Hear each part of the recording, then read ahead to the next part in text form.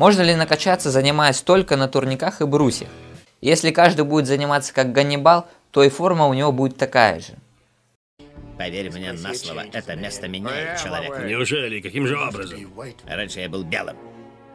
Разберем на примере двух сильных атлетов – Эрик Кортис и Андрюха Лароса. Оба примерно одинакового роста, одинакового уровня в воркауте, они выполняют сложнейшие силовые элементы, побеждают на чемпионатах, ну и в общем вообще крутые ребята. Но несмотря на то, что они выполняют одну и ту же относительную нагрузку, выполняют одни и те же элементы, одни и те же упражнения на турниках, один обладает очень хорошей массой для воркаутера, а другой нет. В чем прикол? Короче, знаешь, он родился, и ему фартануло. А потом просто, рот он открывал его там, кидая, и вот он вырос нахуй. Халява. Его бы в подвал нахуй. 90-е, ебаный рот. И он кусок хлеба кинуть ему, блядь, с водой, ёпта. Пускай накачается, блядь. И 3 метана дал ему, нахуй, свободен, ёпта. Различают 3 основных типа телосложения – эктоморф, мезоморф и эндоморф. Так вот, Лароса это мезоморф, а Эрик это эктоморф. И разница между этими типами не только в строении, но и в работе всего организма. Например, сценический тип телосложения это эктоморф, атлетический мезоморф. Как мы видим по таблице, у эктоморфов очень часто распространены такие заболевания, как туберкулез, гастрит и вегетосудистая дистония. Связано это с тем, что у эктоморфов пониженный иммунитет, а также высокая активность стрессовых и катаболических гормонов, которые вызывают катаболизм, не дают расти мышцам, а также от этого фактора развиваются такие заболевания, как гастрит, вегетосудистая дистония. Из-за того же гастрита возникает нарушение пищеварительного процесса. Также эктоморфы обладают повышенным метаболизмом и практически не могут накапливать жировые отложения, а рост сухой мышечной массы идет очень медленно, и высокой активностью нервной системы, из-за которой может возникать нервная астения, то есть синдром хронической усталости. Также есть разница и в гормонах. У эктоморфов повышен эстрадиол, женский половой гормон. У мезоморфов, напротив, выше уровень тестостерона и ниже эстрадиола. Это значительно помогает растить мышцы в натураху. И вот, например, Лароса начинает тренироваться собственным весом. Для него это большая нагрузка, он начинает прогрессировать, анаболический отклик у него хороший и рост массы идет. Собственно, он повышает сложность упражнений и масса у него увеличивается, значит прогрессия нагрузок идет хорошо, отклик опять хороший, он продолжает расти. Что происходит с Эриком? Он начинает тренироваться, ему тяжело, анаболический отклик у него не такой хороший и рост массы и хоть и идет поначалу, но слабее. Дальше он усложняет упражнения, элементы, но мышечная масса у него подрастает слабо, поэтому прогрессия нагрузок не такая сильная и анаболический отклик еще сильнее снижается. В итоге рост мышечной массы очень сильно замедляется, либо вообще останавливается, и прогресс в силе идет за счет развития нервно-мышечной связи. Как быть тогда эктоморфу? Собственно, даже и мезоморф, если будут тренироваться именно так, то и прогрессировать они будут намного эффективнее и быстрее в наборе мышечной массы, чем просто тренируясь на турничках своим весом. Об этом чуть позже. Есть еще один очень важный факт, который нельзя упускать. Насчет фармы, именно в воркауте, я не отрицаю, однозначно по-любому есть. Много спортсменов употребляют, и я даже знаю таких спортсменов. О, я тоже знаю таких ребят. Знаю 5 точно. Есть даже пруфы, не буду палить пацанов, но даю подсказку, у них все хорошо с мышечной массой. Да, я принимал фарму в 2012 году, в конце года я 2 месяца употреблял, но я пожалел то, что я взял. На, серьезно, ты не верил. Потому что фарма, она не всем идет. Ну, понятное дело, не всем. Нужно быть идеально здоровым человеком, чтобы такое юзать. Как бы, и тем более, если воркаутом, это неплохо. Это неплохо, если ты Ислам Бадургов. Ты не участвуешь в соревнованиях, ты их устраиваешь. А те атлеты, которые соревнуются, но они тупо обманывают народ. Поскольку в воркауте практически нет нигде допинг, там, пробы, допинг-тестов. Только вот как раз в Казахстане был один чемпионат. И я знаю, что там несколько иностранных атлетов спалилось. Вот еще один важный момент, почему это плохо. Тем не менее, эти люди, они имеют такой, знаете, статус гуру. Да, ну как же, вот чемпион, он показывает такую большую бицуху, он такой сильный и так далее. Значит, он очень много знает. А правда обычно совершенно противоположная, понимаете? То есть чем человек, чем лучше у него физическая форма, как правило, тем хуже он разбирается в вопросах. Потому что, как правило, это успешный спортсмен с успешной генетикой, 3-й, 10-й, соответственно, ему нет нужды там глубоко разбираться в вопросах физиологии, биохимии, там, фармакологии и так далее. Он там бери больше, кидай дальше, там, закинул 3 метана и его прет. Проблема в том, что вся эта компания веселых товарищей, они они дезинформируют большинство, которые тренируются натурально и которые обычные люди. И это нужно делать для тех, кто, допустим, кто хочет какого-то определенного уровня достичь, тот и садится на фарму, на определенную, допустим. Но в целом, если что постоянно, как в других направлениях, или профессионально как-то уходить, такого нет прям. Курсанул пару раз, набрал массу, поддерживает тренировками и ходи довольный. Народ настолько дезинформирован, что когда ему говоришь вроде правильные вещи, которые противоречат тому, что говорят веселые товарищи, тебя просто сожрут с потрохами. А теперь давайте составим программу тренировок для Эрика Ортиза, чтобы он таки начал набирать мышечную массу. То есть программа для эктоморфа, которая основана на простых биологических законах, которая будет эффективно работать как на эктоморфов, так и на мезоморфов. Для этого нам нужно понимать, как происходит синтез белка. Он происходит за счет транскрипции, то есть использованием наследственной информации из ДНК и РНК, по которой из аминокислот строится белок. В процессе трансляции на рибосомах. Чтобы этот процесс протекал, нам нужен запас аминокислот в клетке, которые накапливаются потреблением пищи.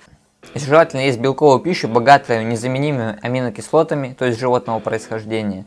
Далее повышение концентрации анаболических гормонов. Как раз таки они, проникая внутрь клетки, и запускают этот процесс. Следующее — это повышенная концентрация свободного креатина.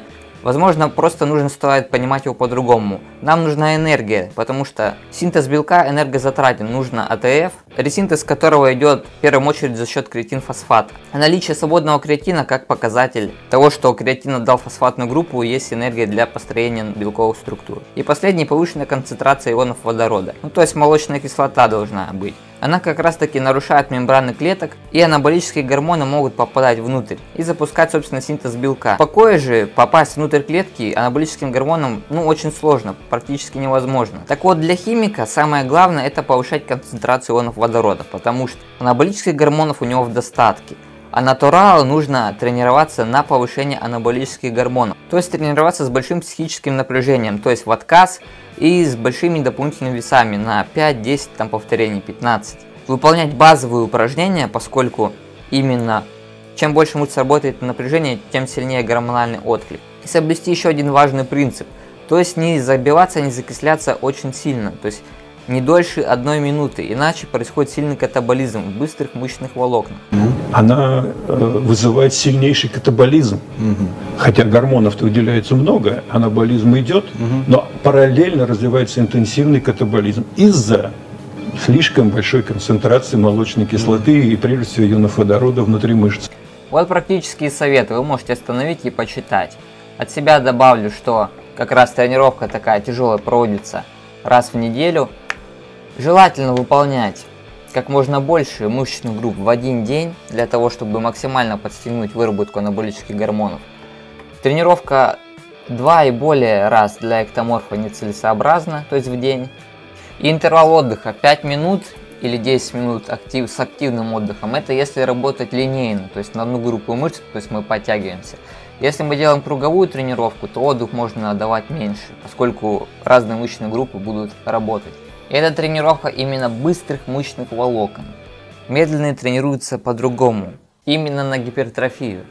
Что касается гипертрофии за счет саркоплазмы, то есть это повышение капилляризации, гиперплазия митохондрий, увеличение запасов гликогена. Вам нужно понимать, что саркоплазматическая гипертрофия находится в подчинении отношении миофибриллярной. Саркоплазма призвана обеспечивать миофибрилам функционирование, обеспечить их энергией. И рост миофибрил как раз таки автоматически приведет к увеличению саркоплазмы.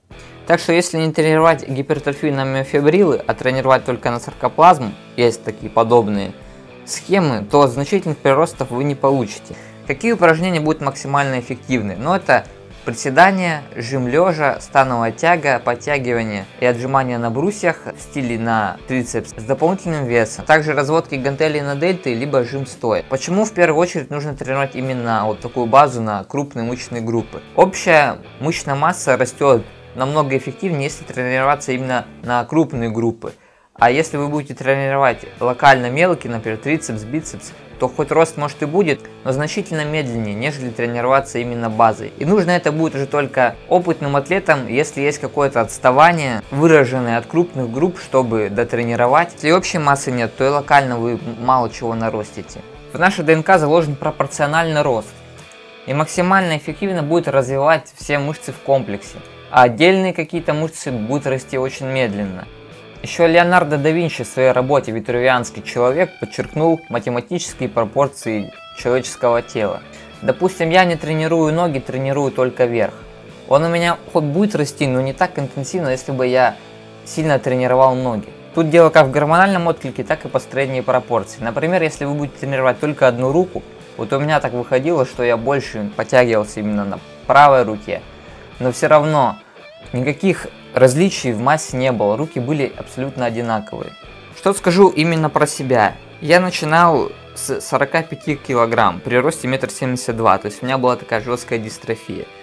Я жесткий эктоморф, несмотря на все это, я начал тренироваться, тренировался собственным весом, первые полгода у меня особо каких-то прибавок не было. То есть было, конечно, развитие там выносливости, силы, но рост именно массы стал заметен после того, как я сварил из лома штангу, не плакался, что у меня ничего нету, приобрел гантели, стал делать именно базовый вот, присед, становый жим, все это я делал, хоть и не в качалке у себя дома, конечно, поскольку у меня поблизости нет ничего нормального, но, как видите, я набрал за все свои годы 15 килограмм, сейчас из-за того, что 3 года не тренировался, конечно, жестко слил, ну, эктоморфу, как говорится, один раз не поешь, не потренируешься, уже сливаешь. Тут 3 года без тренировок, конечно, почти все в ноль уходит. Мышечная масса для меня как инструмент. На ней я делаю свои рекорды, увеличиваю силу. У меня нет какой-то цели быть суперкачком. Но все же она необходима. Когда я был совсем там 45 килограммовым, я не мог ничего делать, то, что я могу сейчас. Так вот, основную массу я построил за года 3-4, при том, что я тренировался именно используя базу. После того, как я перестал делать присед, после того, как я вообще отказался от штанги, стал заниматься только воркаутом, тренируя направленные элементы, рост массы был, но уже, скажем так, очень медленный, и потом вовсе остановился. Последние 4 месяца я восстанавливаюсь, я не делал ни приседа, ничего такого, тоже просто тренировал элементы. И рост мышечной массы опять же практически нулевой, незначительный. Вот последние 2 тренировки я опять потренировал присед, делал базу. И я надеюсь, что за полгода примерно, ну может быть год, я верну там всю массу, которую потерял, и может даже и побольше наращу. Но даже те люди... Он родился, и ему фартануло. А потом просто рот он открывал ему там, кидая, и вот он вырос нахуй. Халява! В общем, мезоморфы. Все равно большинство воркаутеров-мезоморфов построили свою массу, занимаясь в тренажерке. Практически на всех есть пруфы. Они либо ходили в тренажерку и там набили базу, массу, либо совмещают. Поэтому, ребята, если хотите тренироваться только на турничках, качайтесь. Но я вам сразу говорю, что многие из вас не смогут нормально прогрессировать. Первоначальный эффект, конечно, будет, но добиться каких-то внушительных результатов только на турниках невозможно. Никакие там приседания на одной ноге не заменят тяжелый присед, поскольку они не вызывают такого сильного гормонального отклика. Так что как-то так, я не поддерживаю какие-то полумеры. Если уж что-то делать, то делать это максимально эффективно. Но повторюсь, что я не бодибилдер, у меня нет цели там набрать какую-то большую мышечную массу, поэтому предъявлять мне за это, ну это глупо. Я тренирую силовые элементы, и там я достигаю неплохих результатов. У каждого человека есть свои интересы, свои цели, так что занимайтесь тем, что вам нравится, тренируйтесь с умом, и увидимся в следующих выпусках.